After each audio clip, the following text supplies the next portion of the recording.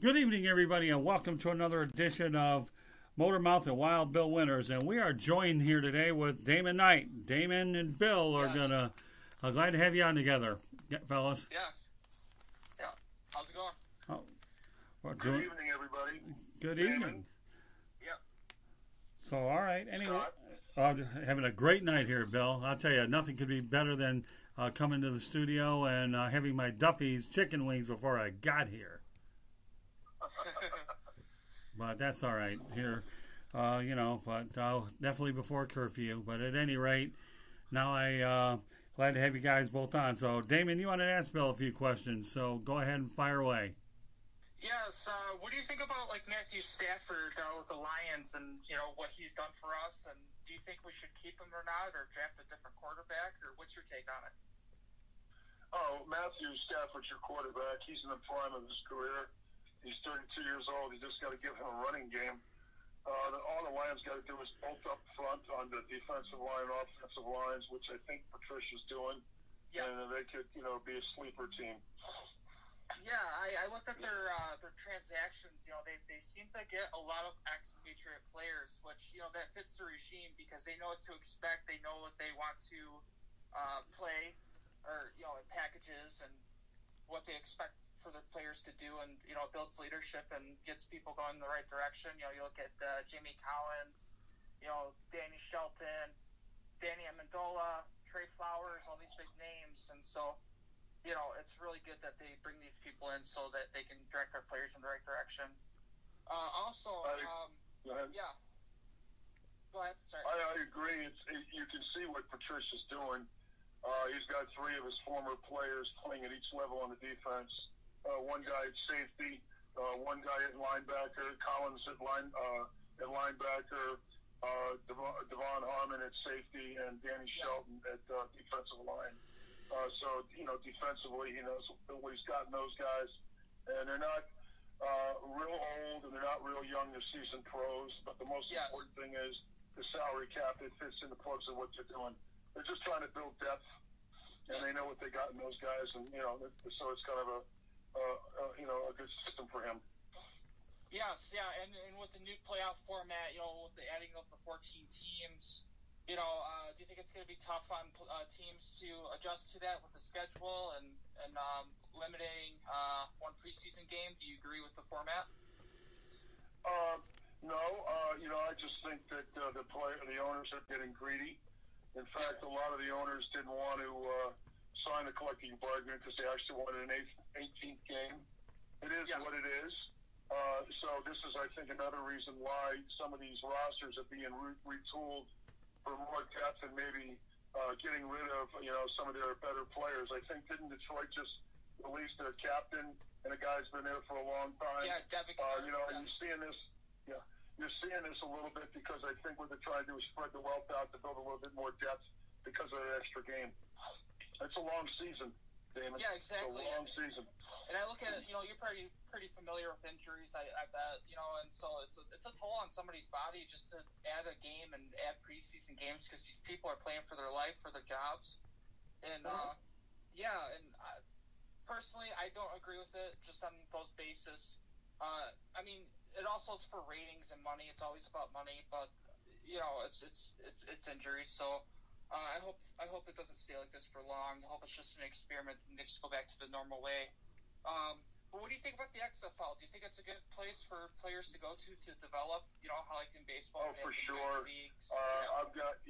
For sure. The NFL needs what I'm going to call a developmental league, although Vince McMahon will never admit that that's what he wants to call his league, but that's really what it is. Yeah. I've got two kids that I coached in high school. That have been in the NFL for 2 years, each guy being on a couple of teams each year, respectively. They've been activated.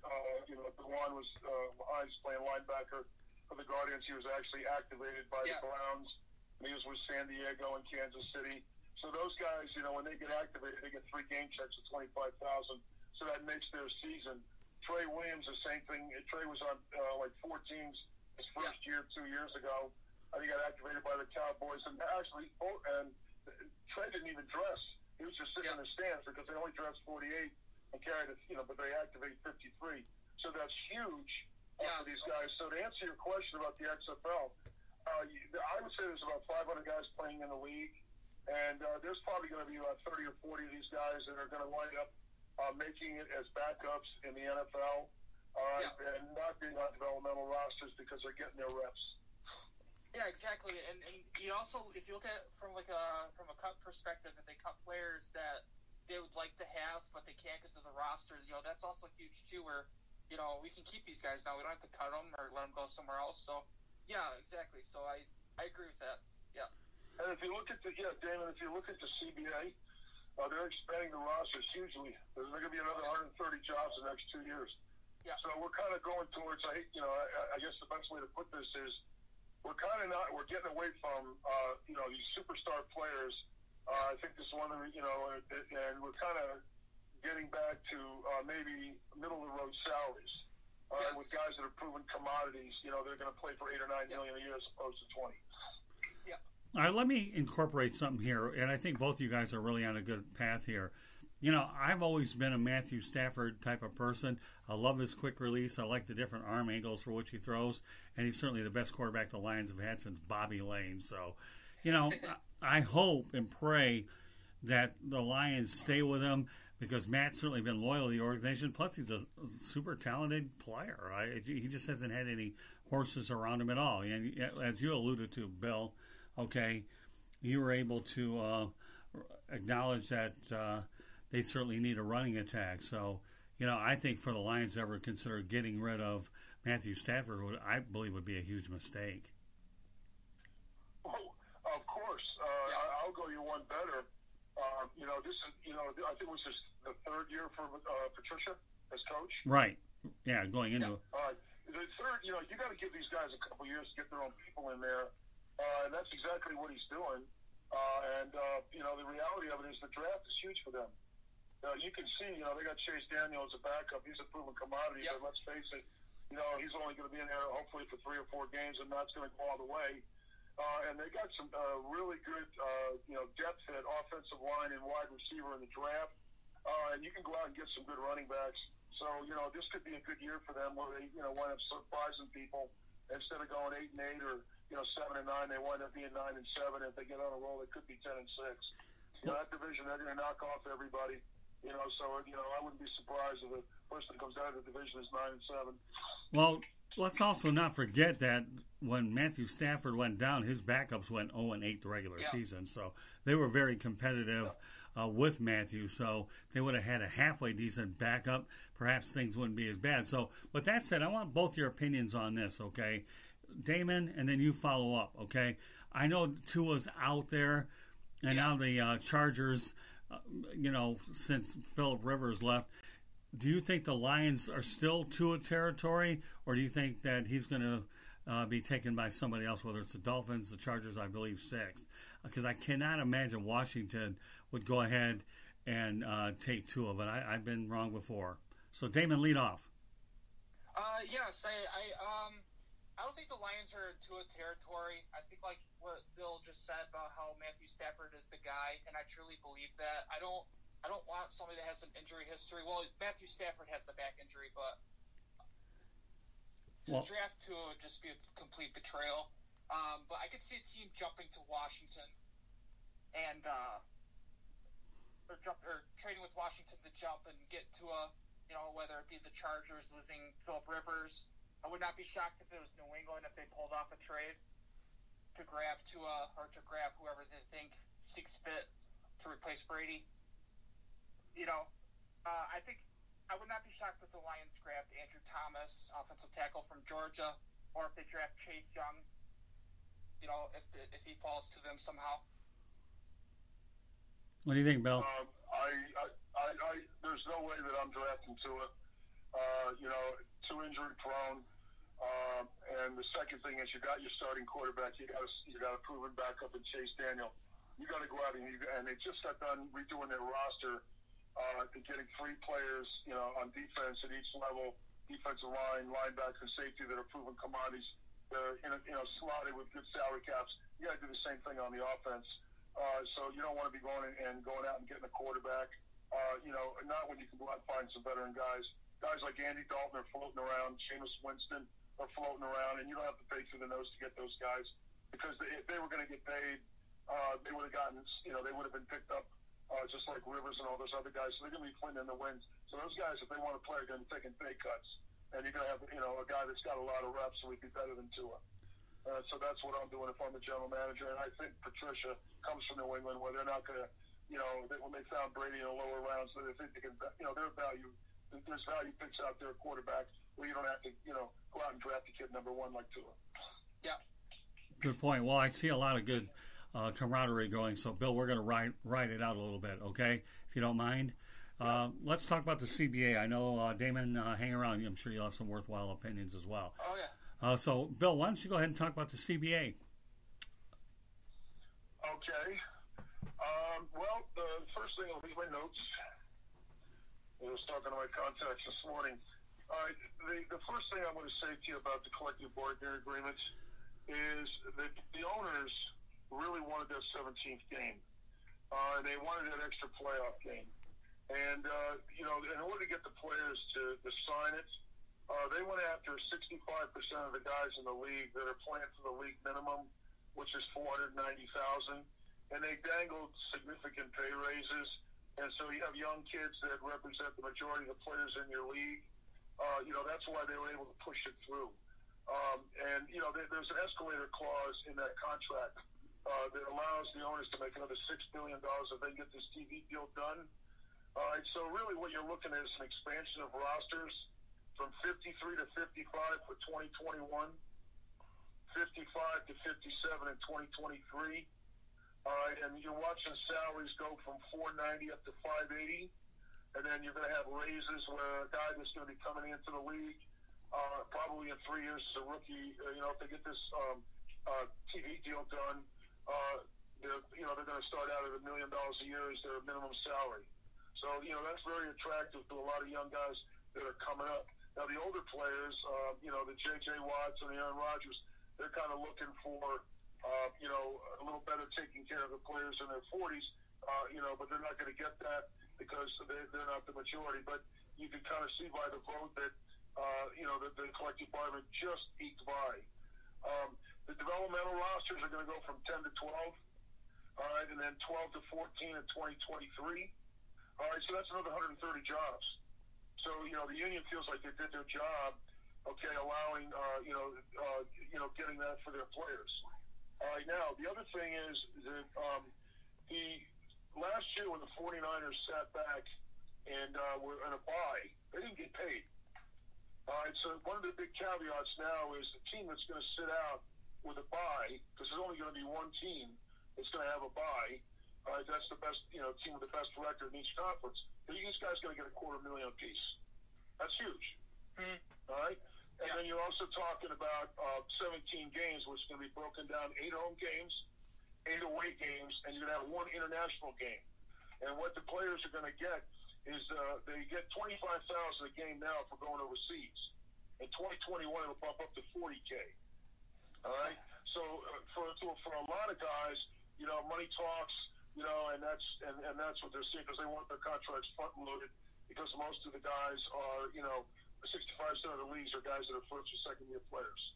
All right, and you can kind of see the shift in the dynamic because you're seeing players not signing guys like DeAndre Hopkins, Jadeveon Clowney, because these guys are asking for, $20, $23 million, all right, because they're, in the top, and they're just not going to get it.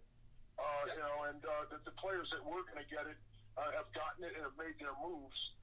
So there's a little bit of a shift in the dynamic towards what I call socialized NFL over the next 5 or 6 years. Because I just don't think you're going to have guys that are going to be making, real big money. I think they've learned their lesson. And I think, Tom Brady's going to get paid probably $30 million no state tax. Yeah. He's making up for all those years where he kind of slotted the way Detroit's doing it right now with Patricia. And the last thing I'm going to say, I don't mean to dominate too much about the conversation. Oh, you're good. But I think this is also really subtle to me. They're not going to suspend any players for weed and marijuana. Well, what they are going to do is they're going to fine them and continue to fine them. And then the fines are going to be game checks, half game checks, yada, yada, yada. So, that's pretty much it, without going into a lot of great detail. I just want to get your guys' thoughts on it. Oh, go ahead, Damon. Personally, to find a player because of marijuana, some use it for regulation, to ease anxiety, to do whatever it takes to make sure that they're at their best. To find them, that's kind of harsh. I can think of worse things. As far as like adding games, like I said before, taking the tolls on players. Yeah, it's money. That's all it is. It's just money to raise for the league and for the players, and we'll see over time. Well, Damon, I'll add this.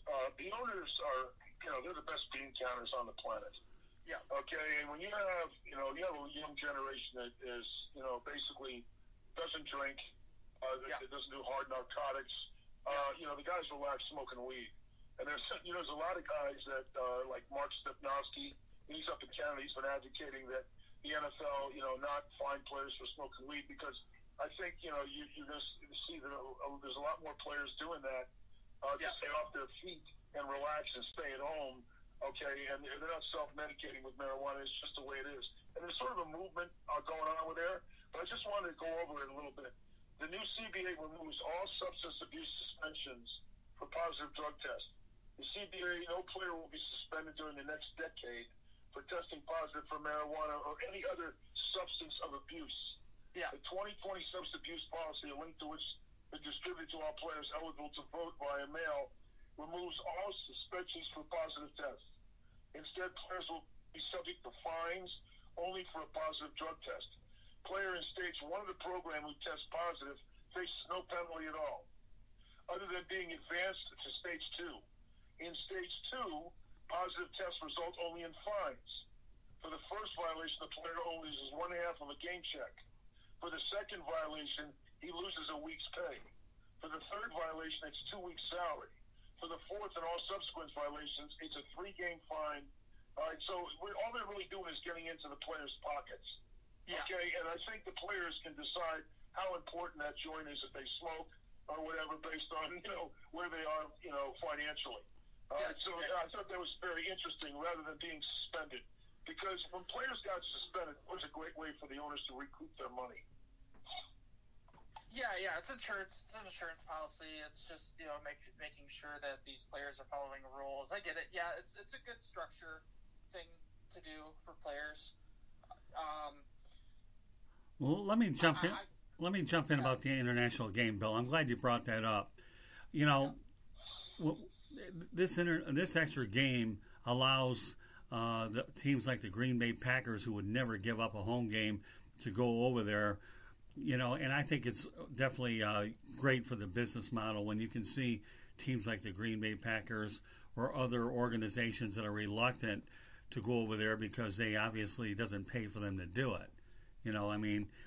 In recent years, the Rams have gone over there because they've been playing in the Coliseum. Oakland's been more than willing to do it. And, of course, the Chargers. But now when you have a chance to open up the international market for teams like the Packers and some of the other hot beds out there, then I think there's no question it can definitely benefit. Of course, another $15,000 in your pocket doesn't hurt either from the $25,000. Or the Jacksonville Jaguars depend on those international games just to stay above water. So, good point. I'm glad you brought. There's 3 things driving this CBA. What's that, Bill? The new salary schedule, the overseas bonuses, and the TV deal. Right. Okay, and that's the 3 things that are the components to this CBA and why the players ratified it. They like to bump up in pay. You're really looking at going from $490 to an average of $710,000. That's huge for a rookie who's 21, 22 years old, who may not be a high-round draft choice. The owners, they love the overseas bonus. And, the thing is now everybody has a competitive disadvantage because everyone has to play a foreign game because now you have a 17th game. It's not like, one team's going to London and another team isn't. Because going overseas really, it gasses a lot of teams. It's really tough to recover, particularly when you're flying to London and playing at 10 o'clock in the morning, that kind of thing. So, and then, of course, the TV deal. That's huge. You're talking an extra $6 billion coming to the owners, and they're going to kick that back to the players. Probably kick back about $1 billion to them. So over the next couple of years, you're going to see a quantum leap in player salaries for most of the guys that are, the majority of the league. I would find it hard to believe that the Kansas City Chiefs, during a 16-game schedule, would ever go ahead and give up a home game. But it doesn't mean that they won't go as a visitor. But because, again, you're talking about a football hotbed out in Kansas City, as I mentioned about the Green Bay Packers, and I'm sure there's other ones that I probably am not talking about. I don't think the Lions would even give up a home game to go overseas as well, because as bad as they are, football is pro football is huge back home in Metro Detroit. So, but now, what's that? No doubt. That's why it's 17 games. 8 home, 8 away, and 1 international game. So it's solved. Yeah, I'm glad that they were able to get it done. Damon, continue to ask Bill some questions. One of your rare opportunities to talk to our NFL analyst. Yeah. So, what's it like playing in the NFL? Like, what's your like being a rock star routine, or just what's up? Football players are very routine guys, very superstitious. That's why a lot of the guys hate playing on Thursdays. All right, you get into a routine where you play on a Sunday. You come in on Monday. You slap and tickle and run around a bit and watch the film. Take care of your body. Have the next day off. Okay, and then Wednesday you're out there. It's a work day. Thursday you kind of taper off. Friday you rest your body. Saturday you're on the road or you're resting. Okay, and you play on Sunday. So it's a very regimented routine. So you don't really get, most of the guys today, it's a little different than when we played, because we had a $2 million payroll. So a lot of the guys hung out together, that kind of thing. It's a little different now because you have guys, I'd say 8 or 9 of your guys on your rosters that are making big, big money, and you're veterans. They don't really have anything to do with the rookies. So the rookies kind of have to find their way around it. They only get 1 day off, so they kind of hang out at their house a little bit rather than going out and putting it out there in public. Like, you never see J.J. Watt running around in Houston. No. Just never do during the season. Why? He's a victim of his own fame. So there's a little bit of a difference between, when Marino and those guys played back in the 70s and 80s, and what these guys are doing now, because it's all about economics. Plus, you also have social media out there, and you also have, these guys are in a little bit of a microscope. But to answer your question, it's just a blast. Your feet never really touch the ground, because once you make a roster, you feel like you're a star. And what I mean by that, you're competing against yourself all your life. You're living a dream that you started out as a child, and now you're living it, and your feet just never touch the ground. Okay, and I think that's the best way to explain it. Because I asked that very question to Gerard Williams when I was a rookie with the Washington Redskins. So, Gerard, what's it like once you make a roster? Because Bill, it's like a star. Your feet never touch the ground. And I thought that was the best way to explain it. Yeah, I could feel that. Yeah, I get chills thinking about. Yeah, I can imagine that. That's awesome. Yeah. Well, I'll go you one better, Damon. I'm a little bit of an anomaly in the sense that I got to play in the USFL, which is a pioneer league, in the spring, and we went into a market called the Tampa Bay market, where the Buccaneers were absolutely horrible. In 1 year we were actually better than them. And I can tell you right now, the city had the kind of buzz that it has right now for Brady. Yeah. I mean, their people are lining up. Season tickets. There's I think they sold 5,000 or 6,000 of them. Just because of the injection there, their attendance has been way down. But when you're winning down there in certain markets, it's really, really awesome, and it's just so much fun off the field. And I look back now, and I was just blessed to play the game. But as these guys, they kind of turned into the entertainment business, where the mantra with the players is a little bit different, but they're still having fun. You just don't see it as much, because they don't put it out there in public. Well, Bill, I got to tell you, since you're talking to a kid who was from the Michigan area, well, the Lions have been horrible for a long time. They had the Michigan Panthers, and they ended up winning a USFL championship. And let me tell you, they put 60,000 fans in the Silverdome for a playoff game. So when you have a team like that outperforming the NFL team, then there's no question about the buzz that definitely exists that becomes contagious in an area like that. So. Plus the Cracker Box they played in the Silverdome. Yeah. That place would get noisy as heck in there. You know, Bear and those boys came out. That's the best pro football team that ever came through Detroit for a long period of time. The fans just ate those guys up. It was fun. Yeah. So, I feel you. I can just imagine being a Detroit fan and going to see one of those games. It must have been a blast. Oh, so did you play in the Silverdome, Bill? Oh, yeah. Yeah, how'd you like playing at the Pontiac Silverdome? Oh, I liked it. It was a Cracker Box. It was out in the middle of nowhere. I was surprised that it was a football field with basically a bubble over it. And it was but it was cool. It was the Pontiac Silverdome. It was really cool. But after you see a lot of these yards, you just kind of sit back and go, I can see why they eventually, they gave up on it because. Detroit's a much bigger market and they need a bigger stadium. Well, actually, what happened there, Bill, and I was on the field many a times, is you had the artificial surface on cement. You had an 80,000 seat stadium in Pontiac, but you know what happened? The city of Pontiac screwed up so badly when William Clay Ford wanted to modify the lease, and when they didn't do it, he said, "Well, no problem, I'm going downtown." And they went to a 65,000 seat stadium versus an 80,000.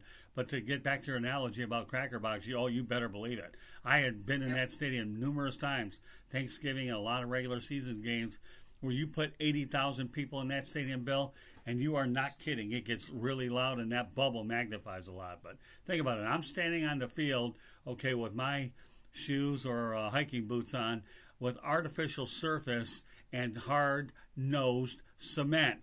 I can only imagine how much your body took a pounding for being on such a surface, Bill. Yes, prehistoric. I played in the first AstroTurf surface ever installed, Empire Stadium. And there's no give at all. It was like playing on asphalt. So you kind of change the way you play. You stay on your feet. You don't throw your body. You put a lot of pads around your knees and elbows because you just can't bounce off that asphalt because there's no give. Right. I mean, there have been some boneyards that we played in, but the Pontiac Silverdome and the Panthers back then, they rocked. It was great. It was a hard, tough place to go in and win. When I was with the Bams, we went up there and played. We got our asses kicked. Did you really? Oh, so you remember that, huh? We beat the Panthers when I think it was the second game of the season, the first year of the league, and they had just signed Anthony Carter. So they were just getting their act together. Okay, and then they went out and got Tyrone McGriff and Ray Penny, those three offensive linemen. Right. So they started rolling. And then we happened to go up there three-quarter mark of the season. Okay, and our quarterback got hurt, and they let out our best running back coming out of the backfield, and it was like the second play of the game. And it was, you can see it on my highlight film on my YouTube channel. I mean, they just laid out Gary Anderson, and we just sat there all day long. It was one of the worst experiences of our life because you just got our freaking asses kicked all day long. And that usually happens, once a season. No matter what happens, nothing goes right that day. And the Panthers got on a roll. They really got on a roll. They were a tough place to play, but they weren't that great outside the dome. But they were really tough inside the dome because of the fans. Hey, Damon, you want home field advantage there. You want to know an interesting irony about what Bill's telling you about that second game over at Tampa Stadium? I was covering it for a weekly newspaper in South Florida, and Bill was on the team, and now it took us, into the new millennium to get to know each other, that we were in the same building, didn't know each other.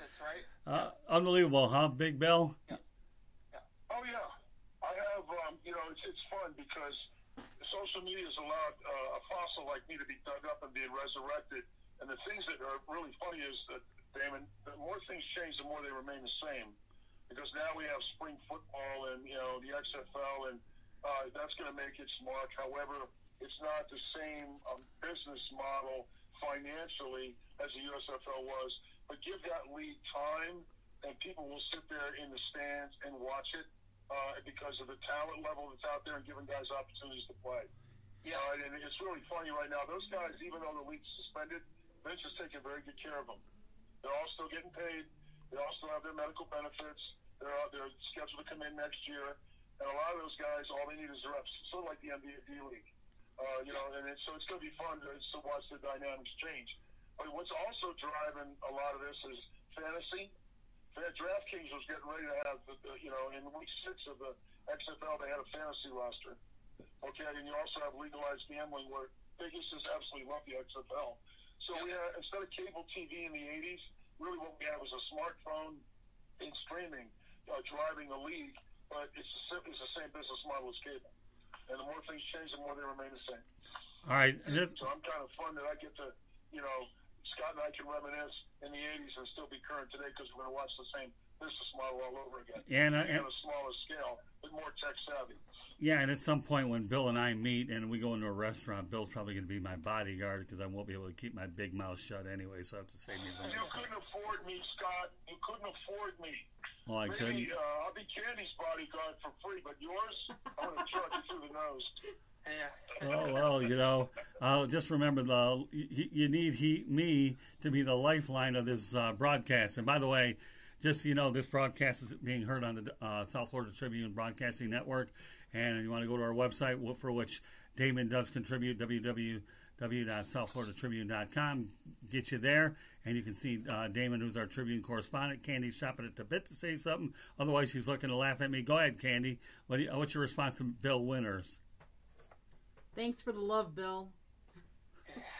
My pleasure. My pleasure. So, all right. So, Bill, my question to you is this, okay? With the XFL right now and that new collective bargaining agreement, would you say that league is going to be hampered by it, or is there enough good players to support that league as well as the additional roster spots on an NFL roster? Oh, the latter for sure. Vince is not concerned at all what's going on with the NFL collective bargaining agreement. He's taking care of his players and his franchises. And they're chopping at the bit to get back in and finish their season. I think that I don't think that's going to happen this year, but they'll pick up right where they left off next year once we get through this as a country.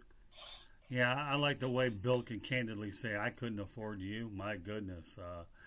Oh well, I guess I don't have John D. Rockefeller money, but boy, I got airtime. I have to negotiate it. It's that. not about the money; it's how you spend it. That's true. Exactly. Okay, I'll just tell you that right now. Okay, it's not how much money you make; it's the lifestyle you have and how you spend it. Okay, I'm laughing because sitting Tom Brady's made all this money, but I don't think he's had as good a lifestyle as I have. He's won Super Bowls and all that stuff, but I got to play pro football in Florida. I spent my off seasons down there. I kind of chose where I wanted to go. I knew I was smart enough to be a good player. I knew I had first-round measurables after my second year in the league. When a head coach comes up to me, who's a rookie coach, whose son is supposed to be a phenom with the LA Rams, and turns Sean McVay, and comes up to me at a tryout camp after I'd been cannon fodder with the Washington Redskins the year before and learned how to go to camp. He turns around and he says to me, "You're going to be my starting center. I'm going to build my entire offensive line around you." Well, I knew right then and then that, the National Football League is like anything else. It's not where you come from, okay? It's where you wind up, okay? And I love the fact that Brady was a low-round draft choice, but there are a lot of guys like me that were linemen that don't get a lot of recognition, but we were able to pick where we wanted to go and sign one-year deals with no options and have a great lifestyle. So I got to play down in Tampa. It's taken Tom 20 years to get down there. Had to go and win a couple of Super Bowls up in New England and then play in the snow and all this other stuff. And I'm just kind of jesting. But back then, we were just a bunch of guys that loved playing the game. We all pretty much got paid the same. And it was more of a sport. Now it's entertainment. There's a lot of money involved. There's a lot of this, a lot of that. But it's still football when you get right down to it. I think that's going to be the beauty of some of us is we're able to cut through what I consider the fluff and really get to, like we talked about tonight, how the Lions are building their team. Right. Because it's really the same business model, but there's a lot of dysfunction out there with entertainment. I'm kind of laughing right now at DeAndre Hopkins. DeAndre and Bill O'Brien are pretty close. You got Michael Irvin running around, talking about how O'Brien was, said something to him in a meeting about Aaron Hernandez and all his baby mamas. And it was probably said in jest, but the media just ran with it. Oh, yeah. And you kind of sit back and go, this is this is where we're at right now, and there'll be some sense and sensibility as that pendulum kind of moves back to the middle, and we kind of get through this corona crisis, number one, and then as kids get more educated through things like podcasts and shows that we do, they're going to see that things really haven't changed that much in 35 or 40 years. In football, it's just a little bit more economically based and a little bit more hype because of the amount of money that's involved. Okay, but it's, players still don't like, I played, we went to London and played, and no disrespect to them, that was a long-ass road trip. And it still is a long-ass road trip. Okay, so, we kind of were some of the first teams to do it. And you see how the NFL's capitalized on. The owners are all about the money, and the players are all about lifestyle and playing ball and loving what you do.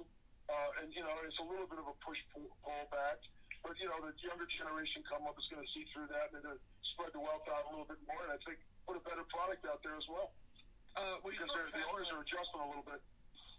Yeah, I just thought of this. When you throw travel into these team schedules, hopefully their players have passports.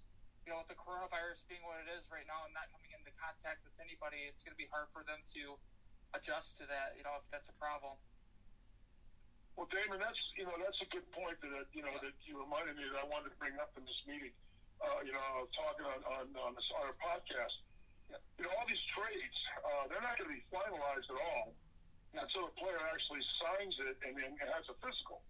Yeah. And right now, the NFL's kind of sitting back and going, okay, this all looks good and everything, but none of these trades are going to be finalized until we get a physical. And then the unions turn around and going, well, who's going to give us the physical? Because that's just another way to control the player. So it's going to be a third party, a physician that's going to give the player a physical to find out, how good this player is. Like, for example, that's the problem with Cam Newton right now. They don't know how healthy he is, and he wants, top dollar. Okay, so, you kind of sit back and you've got to make some decisions on some factors that maybe 20 years ago weren't such a big factor. You kind of knew the player was, injured, but now we got a virus. Okay, so we got to find out if the player's got the virus before we give them, a huge contract. So there's a little bit more caveats than there were, and other layers of bureaucracy as there are, in today's game versus when we played back, 35, 40 years ago. Yeah. So. Well, I guess, Bill, the one thing you've told me is I need a new financial advisor so I can afford you, right? Well, to be honest with you, there's genius in simplicity. I look back now and I laugh at these contracts where they sit there and go, "I just signed for $80 million, guaranteed." And you sit back and go, well, if you really look at these contracts, the way they're structured, the guy has to make the team. And back then, we also knew if you ask for too much money, you're out, you're gone, because they'll take your job away from you, okay, because somebody's willing to play for less. And then, so there's a game within the game. So you got a lot of guys that are signing these huge contracts, like, 5-year contract with $110 million, $60 million guaranteed. We look at it and we go, well, half of that's going to taxes, okay, and half of that's going to your agent, okay, and then you have to make the team every year, and they don't pay that money up front. They're going to pay that, $40 million guaranteed over 5 or 6 years, and a lot of times they're banking on the fact that you're going to get injured, you're not going to be able to fulfill your contract, so they give that money back. Andrew Luck wound up giving back quite a bit of his contract when he decided to retire. So, it's not what you think. This is not the NBA. Okay, this is, these are 50-some-odd, 60-man rosters where guys are getting hurt. The NFL aren't going to give these guys all this money up front, have them injured and sit in the tub. Then you have the inmates running the asylum. They're businessmen. Most of these guys are going to get there like Brady's getting all his money now. Right. I'm not going to lie to you. I mean, he's getting $30 million. He's going to a team with no state tax. He's going to make up for all the years he was underpaid. Well, I was laughing because, some of these guys just say, screw it, like Clowney, and they just want their money. Right. So a lot of it's where you come out of college. Like, if you're a number one pick, you have that kind of leverage. Nobody's going to pick up Clowney this year. We got 3 sacks and he was injured. Seattle wants him back, but he's not going to get it anywhere near what he wants. So what he'll do is he'll just sit back and wait for somebody to get hurt. Well, okay, because he knows he can do that production. So that's what they're doing. That's what Jameis Winston's going to do. Andy Dalton's going to do. Okay, I love the Chase Daniels. Those guys are career backups, and they get paid a lot of money. They just sit there, but they've proven that they can come in and lead a team for 4 or 5 games. That's why they're making their money. But that's an anomaly in the quarterback position. The rest of the stuff, you got to be very lucky to be able to put yourself in a position where you have leverage on an organization like Clowney and everything. So those guys play that card, and they play it well. And that's exactly what Hopkins is doing. But for the rest of the league, no. It's not going to work that way. Okay, don't lose sight of the fact, Bill, that Tom Brady signs with the Buccaneers, and their season ticket sales are really going through the roof right now. So, while they'll pay him a boatload of money, Tampa, from what I heard today, has the worst record of all the four major sports teams. I think they have a winning percentage. I believe 367. Yeah, in the 300s. I think 367, 387. So Tom Brady will pay his contract by what he puts in the stands as well. He'll put rear ends in the seats for sure. Without a doubt. And you know what this reminds me of? What's that? Remember when Pete Rose signed with the Philadelphia Phillies? Yeah. Back in the day? Yeah. You probably weren't even born, Damon. Okay, but the Phillies. All right? I knew, yeah. But Pete Rose signed with the Philadelphia Phillies. Yeah. Okay, they had, I don't know, they probably had another 7,000 or 8,000 season ticket holders because everybody wanted to see him play. He paid for his contract in one day. Yeah, I believe that. And so, this is a business. Tom, his family wants to stay up east, warm weather climate, he's got the great supporting cast. His original general manager signed him with New England. Okay, so it's gone full circle. So he's just like Steve Young said, he's just going to relax and have a good time. But this guy's a competitor. They got a legitimate shot.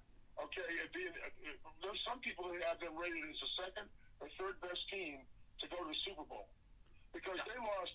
They were in 8 or 9 games last year and lost by 7 points. Right. And Jameis Winston threw a lot of picks.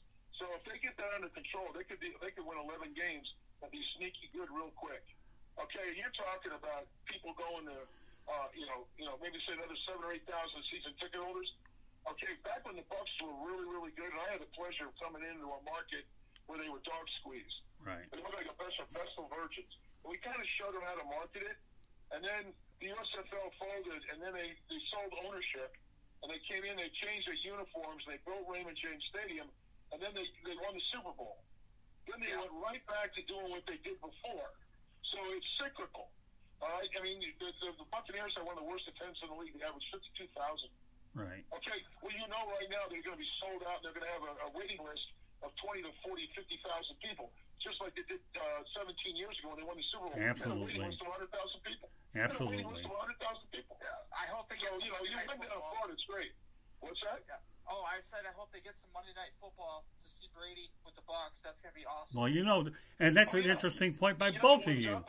That's an interesting point by both of you because now all of a sudden, okay, Brady signs with Tampa, and they haven't made a decision before the schedules come out to decide who they're going to put on Monday Night Football as well. So both of you guys make very, very, very valid points. So I'm glad you both brought that up. We got another 5 to 7 minutes to go into broadcast. So, Damon, why don't you go ahead and have any other questions? Bill, you're on point about a lot of different things, even though you did a good job trying to dodge that thing about me needing a financial advisor to afford your services. So I'm waiting to go ahead and agitate you about that because I know I'll get a 6'5" laugh out of you, knowing full well that he loves to needle me every opportunity he gets. And thankfully, I haven't had to use a chill bill tonight because he's doing a really good job educating a young guy who's learning about him tonight. So as long as I don't have to use chill bills, I won't have to worry about affording your services, right, Bill? Yes, sir. Yes, sir. Boy, I'm spoken like a true coach. I love it, man. You guys are the best. So with that said, okay, let's talk a little bit more about an interesting trade that occurred. And I'm sure you might have a opinion on this. Bill and I talked about it last night. But Nick Foles does get traded to the Chicago Bears by the Jaguars. First of all, Damon, do you have an opinion on that? Yes, I did. And when we were talking, I immediately thought about that. Mitchell Trubisky, what does that mean? Like, what, are they trading him? Because that's going to be another quarterback that's going to be out there. Like, they're doing the same thing the Lions are doing. They first of all, Foles played for Nagy. Yeah. Also, I think there's 3 coaches on the staff. And what's really funny, one of my old teammates is the line coach for the Bears now, Juan Castillo. All right, so I'm really looking forward to maybe getting a chance to go down there and watch them practice up front. They're not happy with Trubisky, but he's the #1 draft choice. But they had to bring in Foles because they know what they got with him. and I'm going to tell you right now, he's going to be the starter. Okay, and they're going to push Trubisky because they're taking the gloves off. He was a rookie, you mollycoddle the guy, but Nagy wants to keep his job. Okay, and they know what they got defensively, and they know they got a real good football team, but they got to clean that quarterback position up, and so they were willing to trade for Foles. And what's really interesting is they just restructured his contract, and so he's going to get $20 million a year, so he's happy. Just he's the same money he got in Jacksonville. The only difference is if he winds up being the starter and produces, he's a free agent at the end of the year. All right, so Trubisky is going to sit back and go, I need to produce. And what's really great about Foles is he's been in that environment before with Carson Wentz. Yeah, so he knows how to play the game within the game. So that'll be a really good quarterback room. And that'll be a really good team because the team generally likes Trubisky. He's too inconsistent. He's not accurate. So if you bring in Foles can kind of mentor him a little bit and eventually hand the ball off. And I'm going to close with this. It's a long season. You need two quarterbacks if you're going to win a Super Bowl. Very rarely will a guy be able to go through the entire season without, getting dinged up. So, that only strengthens their team and building depth. Okay? They're a little expensive at the quarterback position because basically they got two guys they're paying a ton of money to. Something Detroit might look at doing with Tua, but I doubt it very much because of the guys that are running that team. But that's all that's going on over there with the Bears. Okay, I want to add a couple points, Bill. You really struck a pretty good chord here. I want to go back to Brady for just a moment. He goes to Bruce Arians, and everybody knows that Bruce Arians worked with Carson Palmer, Ben Roethlisberger, and Peyton Manning. So that's why I think the comfort level outside of Jason Licht was there in addition to Bruce Arians' credibility. That's item number one. Item number two, okay, Bill, now that the Jaguars let Foles go to the Midwest, who do you think would be an ideal backup for Gardner Minshew in Jacksonville? It's too early to tell. You've got guys that are sitting out there right now like Andy Dalton, Jameis Winston. These guys are not getting their money. So I'm thinking that after the draft, then they'll kind of fill those roster spots up right now. Okay, you could see Tua going to Jacksonville, or something like that, something wild. You got a quarterback that, Minshew that can play.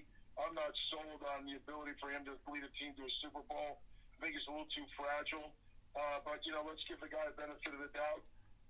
But the reality is that that's probably what's going on in that particular situation is they're just going to wait till after the draft to see, where they fill in these quarterback spots.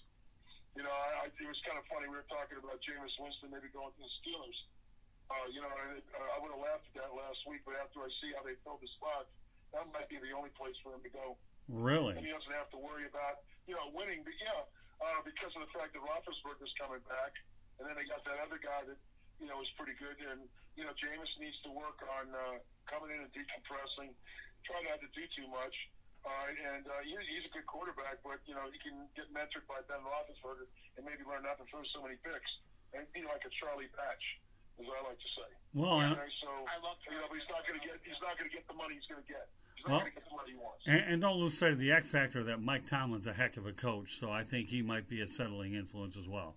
All right, with that said, okay, Damon, why don't you let everybody know how they can get a hold of you? Bill, you're going to do the same, and then we're going to wrap it up. So, Damon, how can let everybody identify you on social media and let everybody know once again what you do for the Tribune? Go ahead.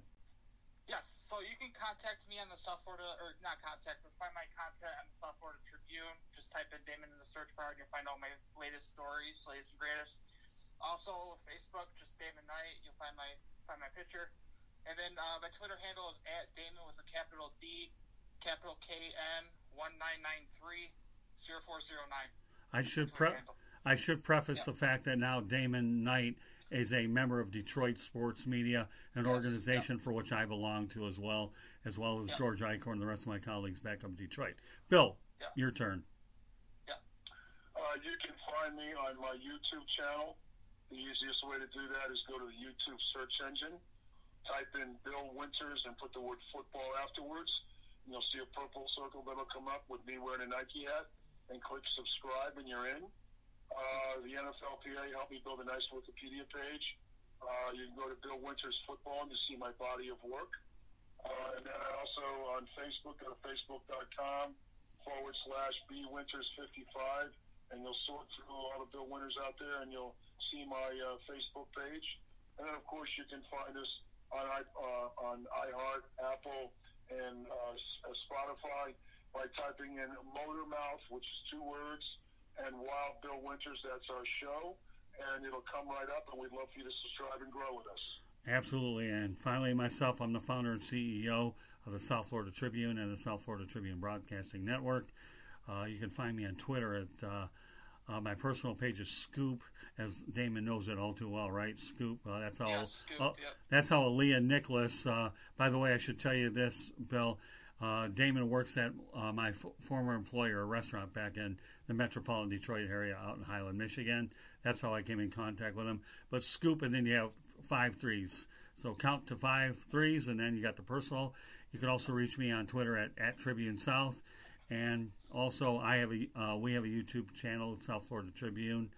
You can follow us there, as well as on Instagram and on Facebook. We have our own Facebook page. So, meanwhile, guys, I'm really proud of the work you both put in tonight. It's been a pleasure having you both on for the entire duration. Bill, hopefully we'll do it again down the road, but you guys were both fantastic collectively. So, on behalf of Damon Knight, my name is Scott Morganroth, the Motor City Mad Mouth. That ought to ring nice bells to you, right, Damon?